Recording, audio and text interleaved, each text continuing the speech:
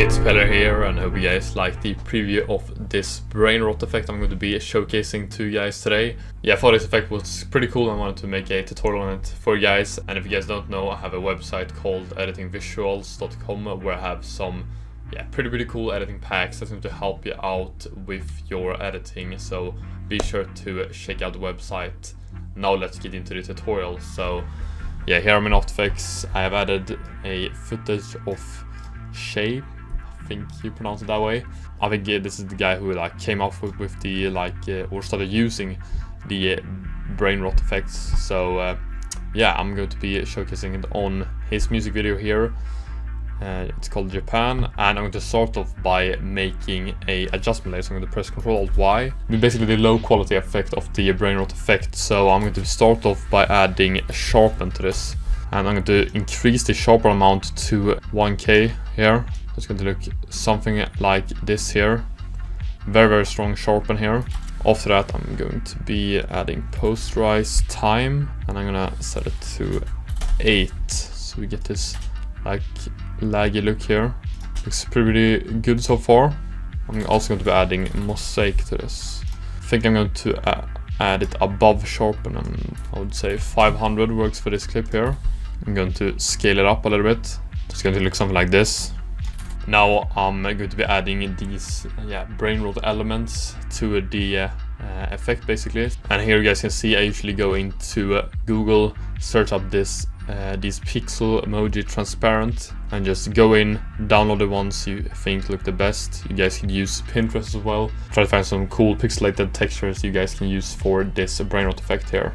So here is a fire GIF here I found. I'm going to increase the scale a little bit, rotate it, something like that. Just add it in here, drag it under, get this fire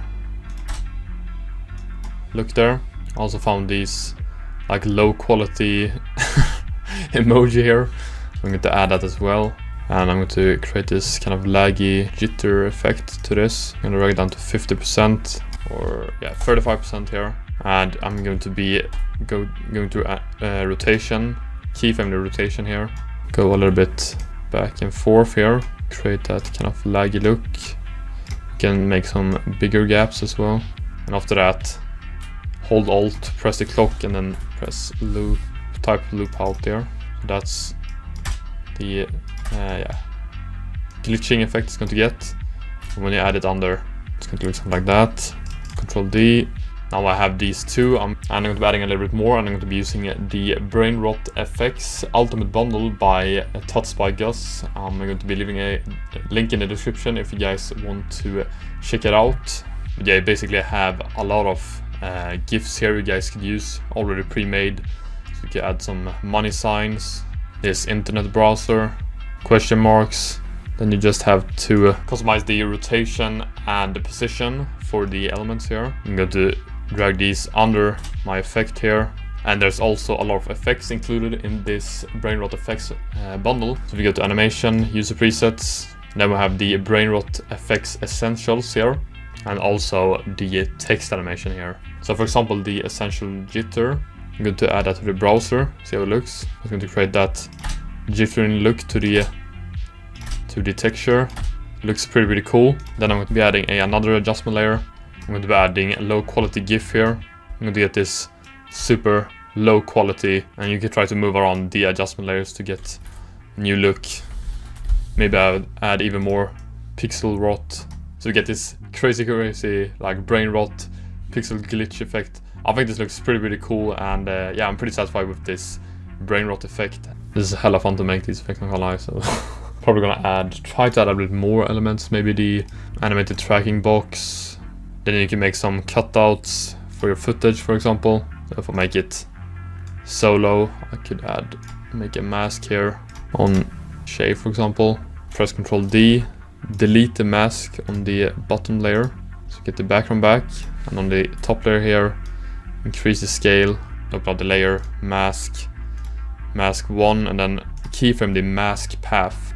So after that, maybe adjust the mask a little bit, go to different frames, crazy mask here. Now if you have animated the tracking a little bit, you guys can see how it's going to look on the footage. I'll have to increase the scale here a little bit, something like that. So yeah, that's basically how you can make these really cool brain rot effects.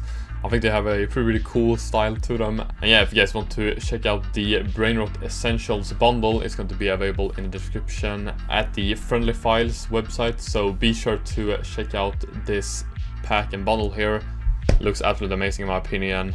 And if you guys like this tutorial, don't forget to like and subscribe and share this tutorial. Don't forget to check out my website, editingvisuals.com, where I have some pretty good editing packs that's going to help you out with your editing. Also, don't forget to check out my socials, join my Discord server, and I'll see you guys soon. Take care and have a nice day.